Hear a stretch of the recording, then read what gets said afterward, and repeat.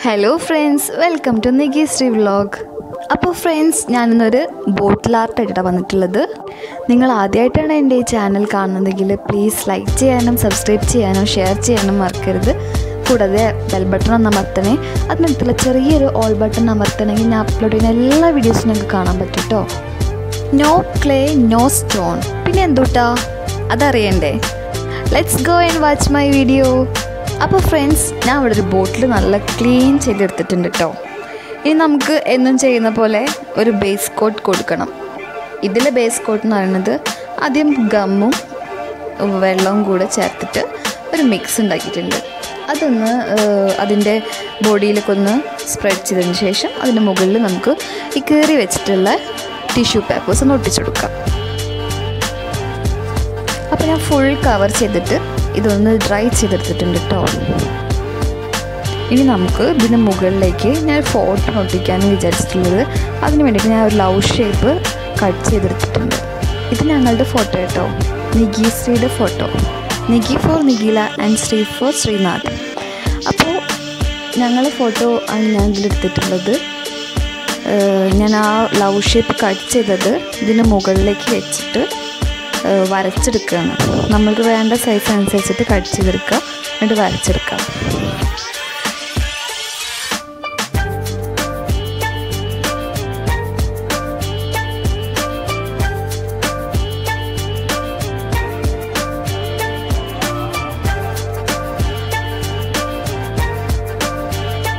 ഇനി ഞാൻ ഇതിൻ്റെ ബാക്കിൽ കുറച്ച് ഗമ്മ തേച്ചെടുത്തിട്ട് നന്നായി സ്പ്രെഡ് ചെയ്ത് കൊടുക്കുന്നുണ്ട്. എന്നിട്ട് ഈ ബോട്ടിൽ ഒന്ന് ഒട്ടിച്ചെടുക്കുന്നുണ്ട് കേട്ടോ. എയർ ബബിൾസ് കയറാത്ത വിധത്തിൽ വേണം നമ്മൾ ഒട്ടിച്ചെടുക്കാൻ. ഒന്ന് പ്രസ് ചെയ്ത് നമ്മുടെ ഫിംഗർ വെച്ചിട്ട് നന്നായിട്ട് ഒന്ന് പ്രസ് ചെയ്ത് കൊടുത്താൽ മതി. ഇതുപോലെ 2 ഫോട്ടോസും കൂടി ഞാൻ പ്രിൻ്റ് എടുത്തിരുന്നു കേട്ടോ. അത് ഇതേ സൈസിൽ കട്ട് ചെയ്ത് ഞാൻ പേസ്റ്റ് ചെയ്ത് കൊടുക്കുന്നുണ്ട്. എയർ ബബിൾസ് വരാതെ ശ്രദ്ധിക്കണേ.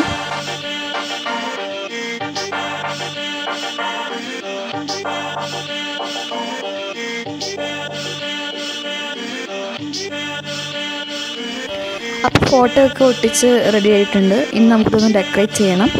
ഇതാണ് ഞാൻ പറഞ്ഞ സീക്രട്ട്. ഞാൻ ഇവിടെ യൂസ് ചെയ്യുന്നത് പയറും കടലയായിട്ടോ. ക്ലേയും അല്ല സ്റ്റോണും അല്ല, ഇത് രണ്ടും ഞാൻ ഇവിടെ യൂസ് ചെയ്യുന്നത്. കുറച്ച് പരിപ്പും യൂസ് ചെയ്യുന്നുണ്ട് കേട്ടോ. അപ്പോൾ ഞാൻ പയർ വെച്ചിട്ട് നമ്മുടെ ഈ ലവ് ചിഹ്നത്തിൻ്റെ ആ ബോർഡർ കൊടുക്കാനാണ് പയർ യൂസ് ചെയ്യുന്നത്. പിന്നെ ആ കടല നെക്ക് ഭാഗത്തുള്ള ഒരു ഡിസൈനിങ്ങിനും അതുപോലെ ആ ഫ്ലവേഴ്സ് ചെയ്യാൻ വേണ്ടിയിട്ടാണ് കടല യൂസ് ചെയ്യുന്നത്. അപ്പോൾ നമ്മുടെ ഈ ചെറുപയർ വെച്ചിട്ട് നമ്മുടെ ഈ 3 ഫോട്ടോസിൻ്റെ ബോർഡർ ഞാൻ ചെയ്തെടുക്കുന്നുണ്ട് കേട്ടോ.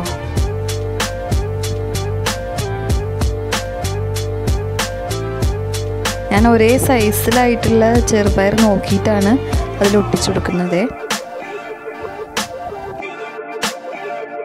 അപ്പോൾ ഇത് ഫുൾ ഒട്ടിച്ചെടുത്തിട്ടുണ്ട് ഞാൻ. ഇനി ഇതൊന്ന് ഉണങ്ങാൻ വെക്കാം കേട്ടോ.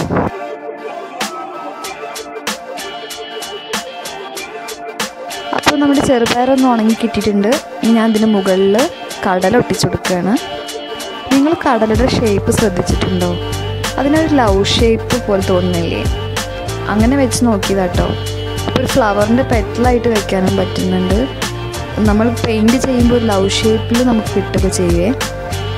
അപ്പോൾ ഇതുപോലെ എല്ലാ ഫ്ലവേഴ്സും ഞാനിങ്ങനെ വിട്ടായിട്ട് ഒട്ടിച്ചെടുത്തിട്ടുണ്ട്. ഞാൻ നെക്ക് ഭാഗത്ത് ഞാൻ ഈ കടല ഇതുപോലെ ഒട്ടിച്ചെടുക്കുന്നുണ്ട്. ഒരു 4 ലെയറായിട്ടാണ് വെക്കുന്നത്. ആദ്യം ഞാനൊരു 3 ലെയർ വെച്ചിട്ടുള്ളൂ. പിന്നെ ഞാനൊരു 4th ലെയറും കൂടെ നെക്കിൽ വെച്ചെടുത്തിട്ടുണ്ട്. ഇനി അതിൻ്റെ നെക്ക് ഭാഗത്ത് ഒരു ഡിസൈനിന് വേണ്ടിയിട്ട് ഞാൻ ചെറുപയറും കൂടെ വെച്ചെടുക്കുന്നുണ്ട്. ഇനി ഇടയിലായിട്ട് പരിപ്പും കൂടെ വെച്ചെടുക്കുന്നുണ്ട്. ആ ഫ്ലവറിൻ്റെ നടുവിൽ ഞാൻ പരിപ്പായിട്ട് വെച്ചെടുത്തിട്ടുള്ളത്. ഈ പരിപ്പ് ഇടയിൽ വെച്ചെടുക്കുന്നത് എന്താ വെച്ചാലേ അത് പെയിൻറ്റ് ചെയ്യുമ്പോൾ നല്ല ഭംഗിയുണ്ടാവും. ഇനി ഞാൻ ബ്ലാക്ക് കോട്ട് അടിച്ചെടുക്കട്ടോ. സ്പ്രേ പെയിൻ്റാണ് യൂസ് ചെയ്യുന്നത്. അപ്പോൾ ഞാൻ ഫ്രണ്ട് ഭാഗത്ത് നമ്മുടെ ഫോട്ടോയ്ക്ക് ബ്ലാക്ക് വരാതിരിക്കാൻ വേണ്ടിയിട്ട് ഒരു പ്ലാസ്റ്റിക് കവർ വെച്ചിട്ട് ടാപ്പിട്ട് ഒട്ടിച്ചിരുന്നു. ഇപ്പം ഞാനത് ഊരി. ഇനി നമ്മുടെ ആക്രിലിക് കളർ വെച്ചിട്ട് ജസ്റ്റ് ടച്ച് ചെയ്തിട്ട് മതി ഫ്രണ്ട് ഭാഗം. ഞാൻ ബാക്ക് സൈഡ് നമ്മുടെ സ്പ്രേ പെയിൻ്റ് യൂസ് ചെയ്തിട്ടുള്ളത്. ഈ സ്പ്രേ പെയിൻറ്റ് യൂസ് ചെയ്യുമ്പോൾ വലിയ റിസ്ക് ഇല്ല. ഈ കടലിൻ്റെ ഇടയിലൊക്കെ ഉള്ള ഗ്യാപ്പ് ഫുള്ളൊന്ന് കവർ ചെയ്തോളൂ. അപ്പോൾ ഞാൻ ഫ്രണ്ടിൽ നമ്മുടെ ഫോട്ടോ ഇനി ബ്ലാക്ക് ആവാതിരിക്കാൻ വേണ്ടിയിട്ട് അതിൻ്റെ ഫ്രണ്ടിലൊരു കവർ വെച്ച് കൊടുത്തതാണ്. ഇനി അത് ഫുള്ളും നമുക്കൊന്ന് കവർ ചെയ്തെടുക്കാം. ബ്രഷ് യൂസ് ചെയ്തിട്ട് നമുക്ക് ഈ പരിപ്പും ചെറുപയറും കടലയൊക്കെ ഒന്ന് പെയിൻറ്റ് ചെയ്തെടുക്കാം. അപ്പോൾ അത് ഫുൾ പെയിൻറ്റ് ചെയ്തെടുത്തിട്ടുണ്ട്. അപ്പോൾ നമ്മുടെ ബോട്ടിൽ നന്നായിട്ട് ഉണങ്ങി കിട്ടിയിട്ടുണ്ട് കേട്ടോ. ഇനി ഇതിൻ്റെ മുകളിൽ ഞാൻ കോപ്പർ കളറാണ് യൂസ് ചെയ്യുന്നത്. ഇപ്പോൾ ഒരു മെറ്റാലിക്കിൻ്റെ കോപ്പർ കളർ ഫെവിക്രിലിൽ വരുന്നത് കേട്ടോ, അതാണ് ഞാൻ യൂസ് ചെയ്യുന്നത്. ഇതിന് ബ്രഷ് വേണമെന്നൊന്നുമില്ല കേട്ടോ, ആ ഫിംഗർ വെച്ചിട്ട് തന്നെ ഇങ്ങനെ ഒന്ന് സ്പ്രെഡ് ചെയ്തെടുത്താൽ മതി.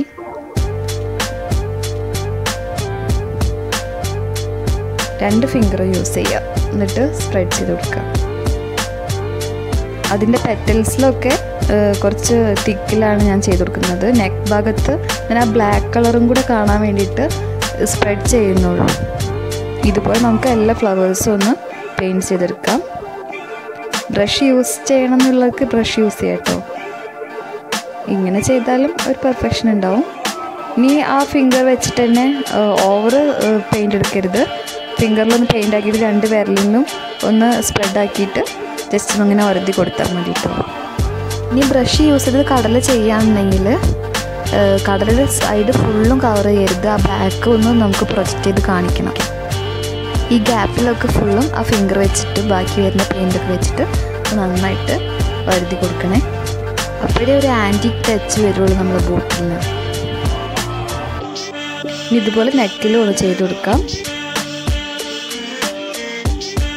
ഇനി ആ ഇടയിൽ ഒട്ടിച്ചിട്ടുള്ള പരിപ്പിൻ്റെ മുകളിലൊക്കെ നമുക്ക് ഫിംഗർ വെച്ചിട്ട് തന്നെ പെയിൻറ്റ് ചെയ്ത് കൊടുക്കാം. അത് കുറച്ച് തിക്കായിട്ട് ചെയ്യണേ, അപ്പോഴേ ആ നമ്മളെ പരിപ്പ് ബീഡ്സ് നിൽക്കുന്ന പോലെ സെപ്പറേറ്റ് ചെയ്ത് നിൽക്കുള്ളൂ. ഇനി ആ പൂവിൻ്റെ നടുവിൽ വെച്ചിട്ടുള്ള പരിപ്പിന് മുകളിൽ ഞാൻ ബ്രഷ് യൂസ് ചെയ്തിട്ടാണ് ചെയ്ത് കൊടുക്കുന്നത്. ഫിംഗർ യൂസ് ചെയ്ത് ചെയ്യുമ്പോൾ അവിടെ കവർ ചെയ്യുന്നില്ല. അപ്പോൾ ഞാൻ ബ്രഷ് യൂസ് ചെയ്തിട്ടാണ് അതിൻ്റെ നടുവിൽ പെയിൻറ്റ് ചെയ്ത് കൊടുത്തിട്ടുള്ളത്. അപ്പോൾ നമ്മുടെ ബോട്ടിലിൻ്റെ വർക്ക് ഇതൊക്കെ ഇവിടെ കഴിഞ്ഞിട്ടുണ്ട്.